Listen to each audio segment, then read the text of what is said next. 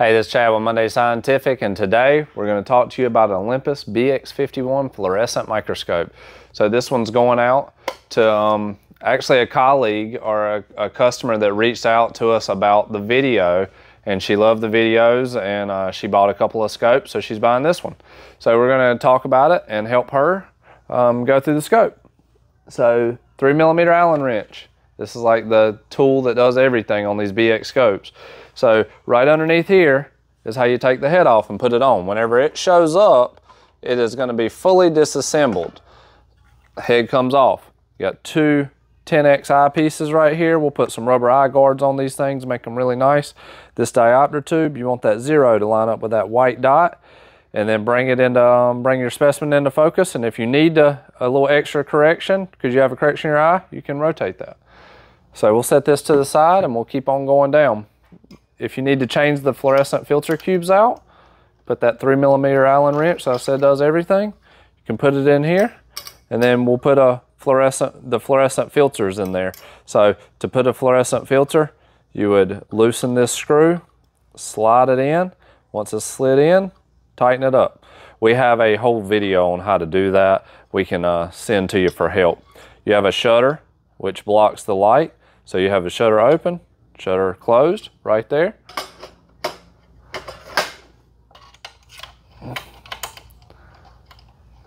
We're going to show you how to take this on and off too. But same way as all the other BX scopes, you have a 5-place nose piece on here with fluorite optics. You're going to lower the stage to take the objectives off and put them back on. We'll leave them off for the video. You're going to take the stage off. You got a nice right-handed coaxial control stage, slide holder. You can move the stage just like that. Looks good. We have the condenser and the substage condenser assembly. You lower the condenser and remove the condenser. This bracket's going to be foamed underneath it whenever you get it, so remove that foam, and then you'll be able to focus the microscope accordingly. You have a field diaphragm. This light right here, or the rheostat, controls the light. You have these different neutral density filters. So these filters go in and out, and they'll cut the light. So this is a 12-volt, 100-watt halogen power supply. It can be very bright. So sometimes when they're doing bright field work and they want a little extra contrast, they'll put these neutral density filters in here. We're going to show you how to change the bulb on this scope too.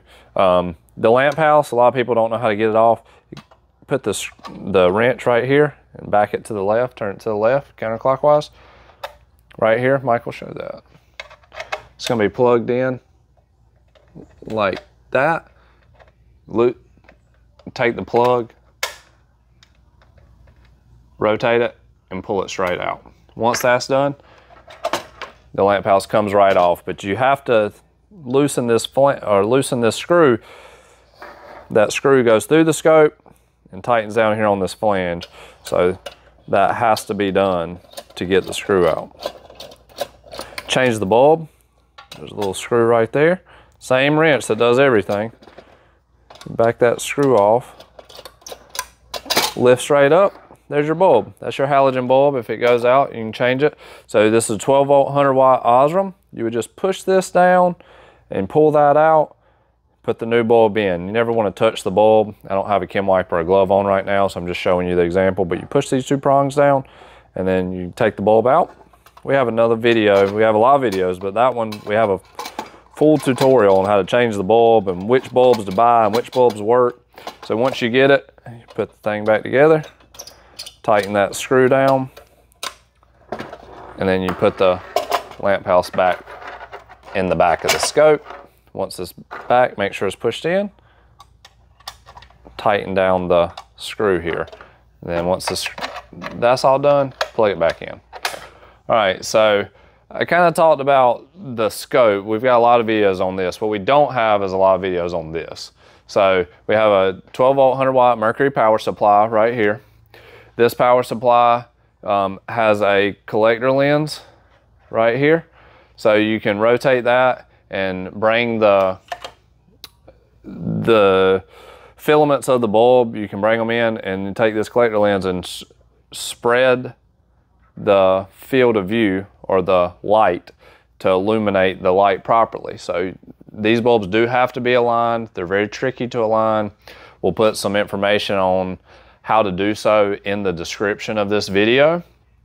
But to take the lamp pulse off and on, you got these 2 screws on each side. Just loosen those up, and that comes right off. If you need to change the bulb in this mercury lamp house, always make sure the mercury lamp house is unplugged, it's been off and cooled. This one has been running for a while, so it is still a little bit warm, but we're going to show you how to take it apart. Right here, Mike, show. Same way as we did that other lamp house. You're going to screw this off, screw this back. These screws, Allen screws, don't fall out. You lift it up, there's your mercury bulb. So you would tighten or loosen these 2 screws with it cooled, put the new bulb in, press it together, tighten each one back, and then put the bulb back in. We'll do a whole video on how to align that thing, but we just want to show you how to get to it. If you had any questions, you would use these 2 screws to align the bulb. You can also, I don't know if you can see, but can you see that, Michael? Can't really, yeah, you can barely see it, but there's these little pyramid looking things. And what you want to do is bring them where they're almost on top of each other and then slightly offset them from one another. One's the real image and one's the mirror image. I don't know, can you, yeah, you can kind of see it right there. Yeah, so that'll give you an idea of what it looks like. Another thing, when you cut this power supply on, you want to let it run for about 15 minutes till it's fully warm, and then you'll have your brightest light at that time. You always let it burn for at least 15 minutes. There's directions on the top on how to do so. 15 minutes after ignition, wait 3 minutes before restarting. So whenever it's off or when you get done using it, turn it off, let it sit for a while if you need to go to lunch or something like that. If you need to go to the restroom and the light's on and you want to leave it on, don't want to restart it, use the shutter. That's what it's there for.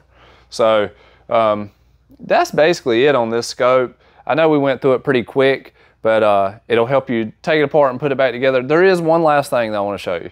So let me grab an Allen set and I'll show you how to do this. A lot of times on these scopes, you'll need a 4mm Allen wrench for this. So the magic tool does not work for this procedure or thing. But there'll be, show right here, Mike. There's little white caps, I've popped them out, that cover these screw holes. These are 4mm Allen holes or Allen screws within these holes. And the reason this is important is a lot of times when we ship this, to make sure it gets there safely, we'll take this off.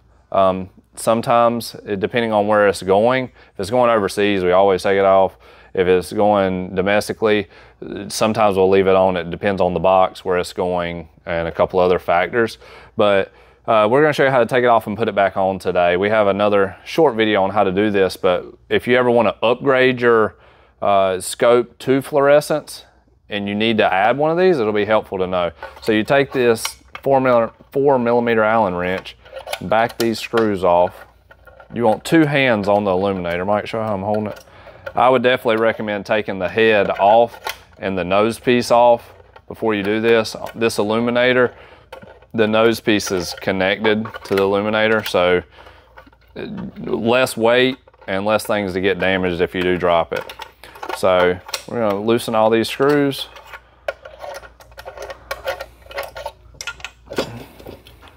Make sure, I think I needed one more little turn right there. I got 1 thread left on them. I'm gonna make sure I get them all off.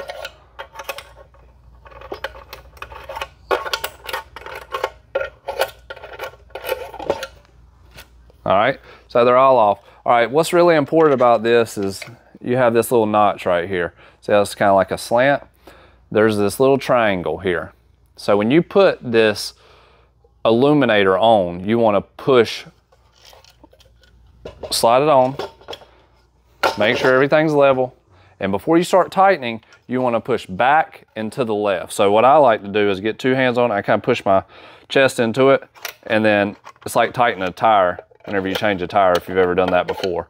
Just snug up each screw. Don't tighten one down tighter than the other, and get them all started while pushing back into the left, and then tighten them down. And I tighten them in an X form. So I did that one, I'll do this one, then I'll do this one, and I'll do this one. And if you really want to get fancy, you can put a collimator on there, but that's why Olympus put that little triangle there, so it's a preset. So there's really, it's about as close as it's going to get whenever you push it back into the left. They did a really great job designing these scopes. But that'll show you a couple tricks with this BX51, and the same principles line up with the BX41 when you add the fluorescent illuminator to that. Even the newer models like the 53 and the 43, it's the same principles. So if you have any questions about this scope or any scope that we sell here or service, you can email us at info@mundaymicroscope.com. That's Monday with a U. You can give us a call at 919-775-5596. If you want to purchase this scope or purchase any other parts or pieces for your microscope, you can find them at microscopemarketplace.com. And if this video brought you value, please like and subscribe. Thank you.